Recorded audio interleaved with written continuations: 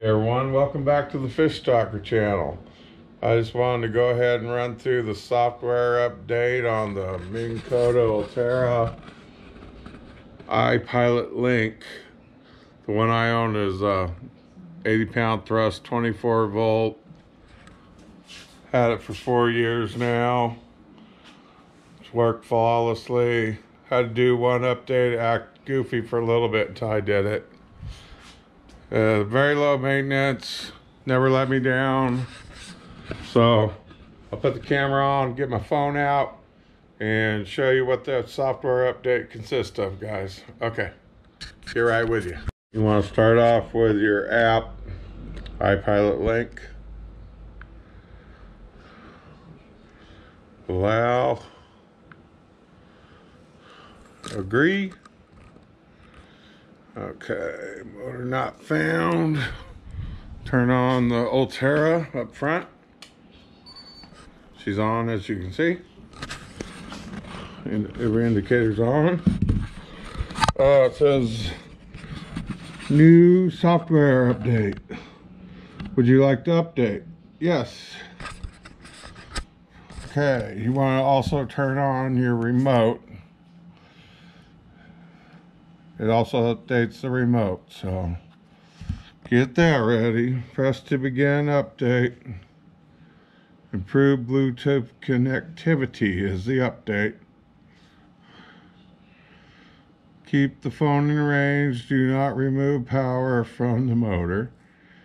Keep app in the foreground until update is complete. Okay. All right, just let it run. So it's already talking to the motor. You can see the percent going up.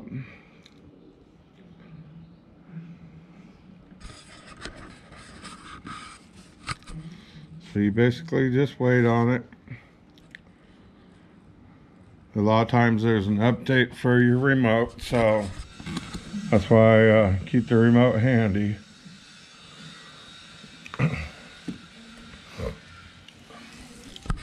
24%. So I've only had, this is only the second time I've had to do it. Last time it was giving me issues and I wasn't sure what it was. I called them and somebody over there was trying to tell me battery voltage is bad. But I got a hold of an actual guy who knew over there at Minn Kota, and he walked me through it. The motor's worked flawlessly ever since, so just something you gotta check on every once in a while, guys. The Humminbird Helix is the same way, so when I need to update that, I will walk you through it too. So it's pretty simple. Just make sure you put the app on your phone. You go to Google Play or Apple Store. It's free, so it's not a big deal. Just kind of, you gotta wait on it just a little bit.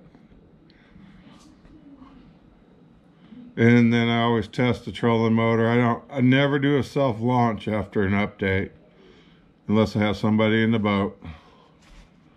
You want to make sure it's all taken good. So I'll test it in the driveway too, a little bit.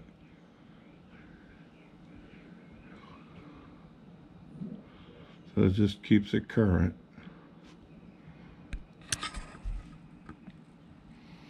It's almost there. And then here in a minute we'll know if there's an update for the remote.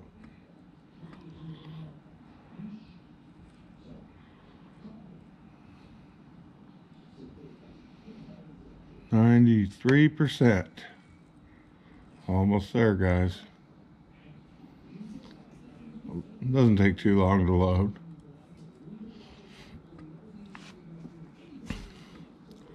%.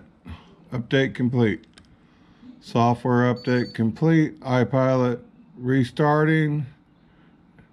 Initiate update process for on remote after restart.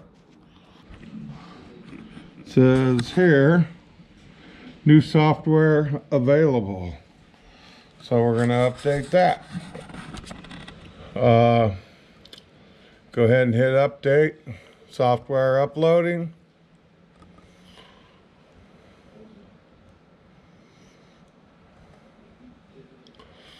May take a minute. So then you get your current software. It'll function better than it did, which is great.